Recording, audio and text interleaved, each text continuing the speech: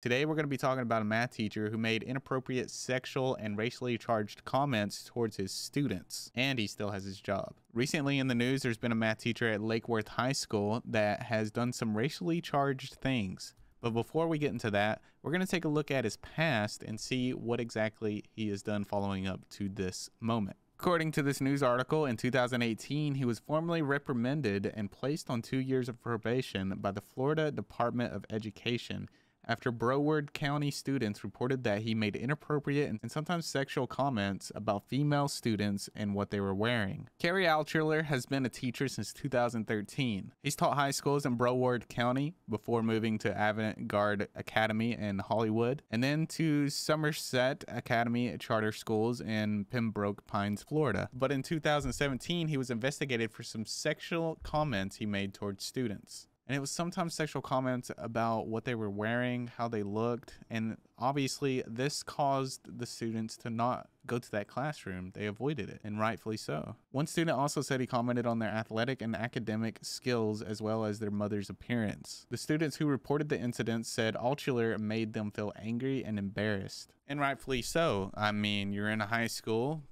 you're what, 17? You're a young lady and you have your coach or your teacher hitting on you. Why is that happening? That should not be happening in school.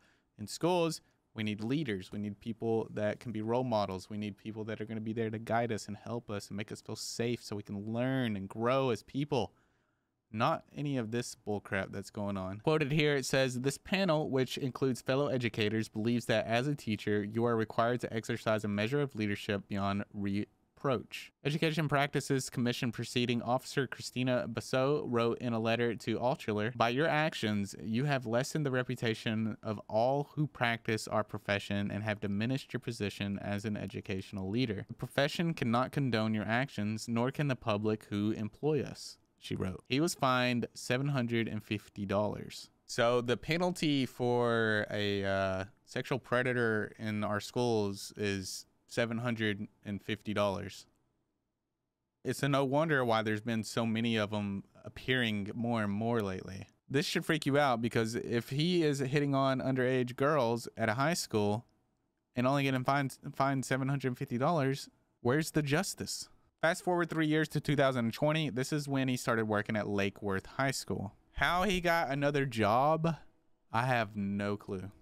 No clue at all. I don't know how he got another job. But apparently this incident wasn't on his file when he went to apply for the job. Is this a cop-out? Are they making this up? Who knows? But this is what it says in the article. His personnel file shows he reported his prior discipline to the district when he applied for the job. But Basso's letter does not appear in his file, and his file does not include any details about the discipline or the complaints that led to the state's investigation. So let's recap. He is supposed to be a role model at this school. He's supposed to be helping these children. He's supposed to be paving the way for the next generation. But instead, he is hitting on underage women at this school, making them feel uncomfortable, making them not want to go to school or his class. They don't even feel comfortable enough to probably even focus. I don't think I could focus, let alone be comfortable or feel safe if I was under the same building as someone that I knew was a sexual predator and no one around me was doing anything. So he gets his new job at Lake Worth High School, and guess what role he fills? While he's worked at the school, Altschuler has been the head coach of the varsity girls flag football and is on the coaching staff of the boys team. It's crazy to me that he got a job as a varsity girls football coach. How does something like this slip through the cracks? It's crazy that these stories keep popping up. If you didn't know, I covered a story like this before about a teacher in Oregon, and this was a similar circumstance. If you'd like to check that out, I'll have the link down in the description. So you telling me this guy got caught being a sexual predator, they fine him $750. 2 years later, he goes and works at a different high school, and he gets his fucking dream job as a varsity girls flag football coach. This is like a predator's dream, bro.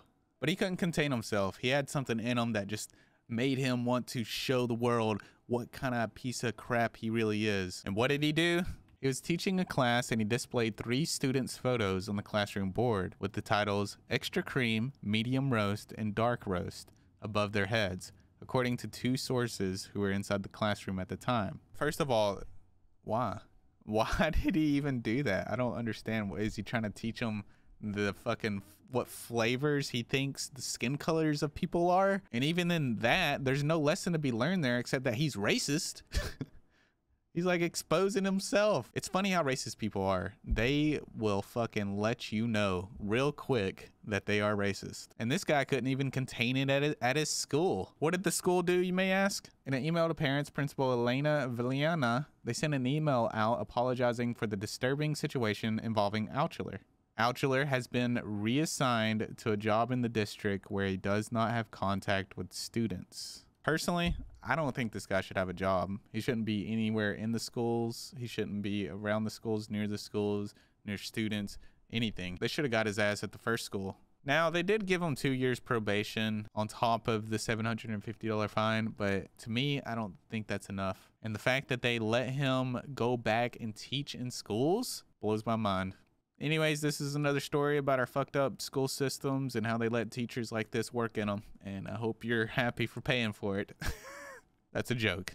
You should be mad. That's the end of the video here. I hope you guys enjoyed that. Shout out to our newest Patreon, Free Spirit Katie, putting us at 7 out of 20 Patreons. We have a goal of 20. So if you guys want to head on over there to become a Patreon, I'll have the link in the description down below. Thank you guys. You're a love criminal. I